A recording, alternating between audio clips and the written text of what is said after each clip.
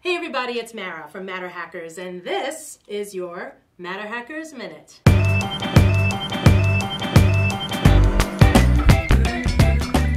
Here at MatterHackers, we get super excited when we find people using 3D printing for finished, usable parts. When those parts are used for education, that's even better.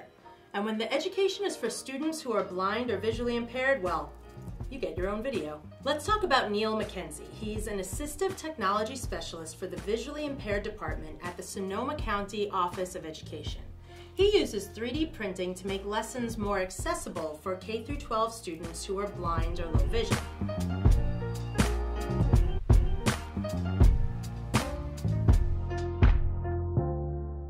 We first came across Neal's work when he submitted 2 models to our Envision the Future Design challenge last spring, this quadrant math grapher and a Braille learning game. But Neal had been researching the possibilities for years prior.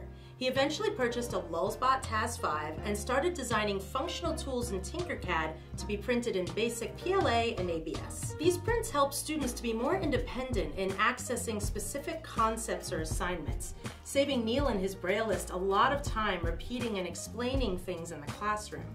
The students can really keep up with a lesson being taught by their regular teacher by using a 3D printed math manipulative or working through written problem-solving assignments with models of trains and barns to follow up with written story problems. Neal even 3D printed a guide to help a younger student with a visual impairment and cerebral palsy to help write his name. This helped the student reach his individualized education program goal and gave him a huge confidence boost.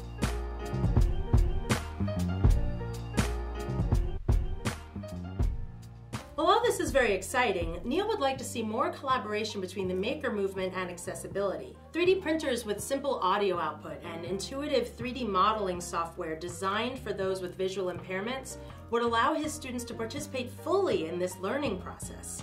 For more information on Neal and his programs, and to access a full library of models designed for the visually impaired, click the links below. Are you using 3D printing for accessibility? Leave me a comment and we just might feature your work in an upcoming video. I'm Mara and this has been your MatterHackers Minute. Go be awesome. Thank you for watching. If you liked that, subscribe to our channel to keep up to date with all of our videos. And remember, go to matterhackers.com to shop for everything 3D printing.